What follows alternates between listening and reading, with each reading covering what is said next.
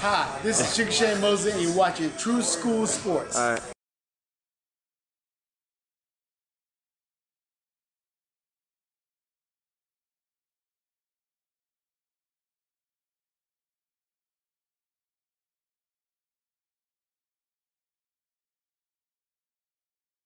Ben and Taylor here. I'm with Jameel McCline. How you doing, Jameel? What's up? What's up? What's up? What's up? Big cats in the house. All right. How you doing, man?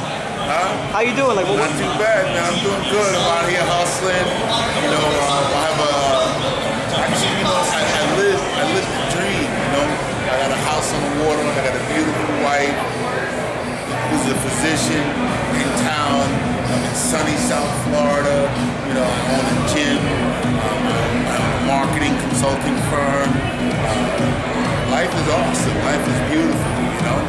Yeah, man, you got a lot going on, it seems. It really is, you know, and it's really important to understand. I always tell the young guys, listen, there's going to be a time when you can't fight. You have to set yourself up now, young guys, for the future. It's very important to be prepared for the future. That's why I'm such a big advocate with a lot of fighters. Because a lot of fighters end up destitute when they're not fighting anymore.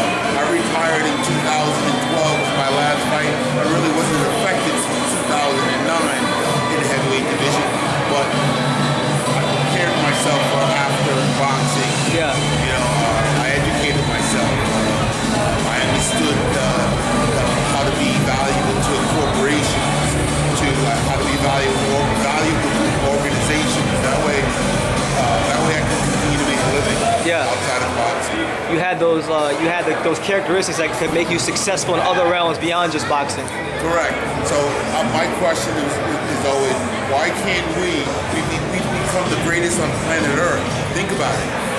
We have become the greatest on planet Earth at what we've done, a lot of us, and what we chose to do, which is very rare.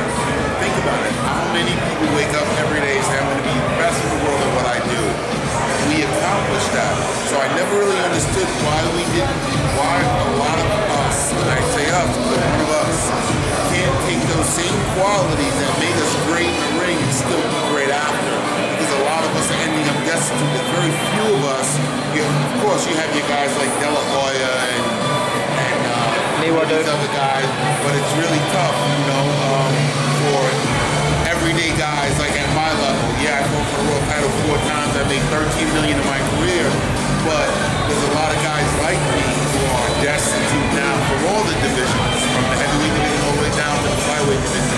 So I'm a big advocate on preparation now while you have it, while you have the name, while you're in position. Yeah. Preparation now for the future, because boxing does come to an end. You're celebrating, you're great. How many Floyd Pattersons are out there? How many De La Hoyas? How many Hopkins with, you know, making a great living after they're finished? But there's very few, and I don't understand, you know, why we can't take those same qualities and still be great at other things. Yeah, that's very interesting. Right. Cause you kind of go so hard at boxing. All right, really quick, I want you to meet my manager. All right, I met him earlier. We met Charles Warren earlier. What's up? No.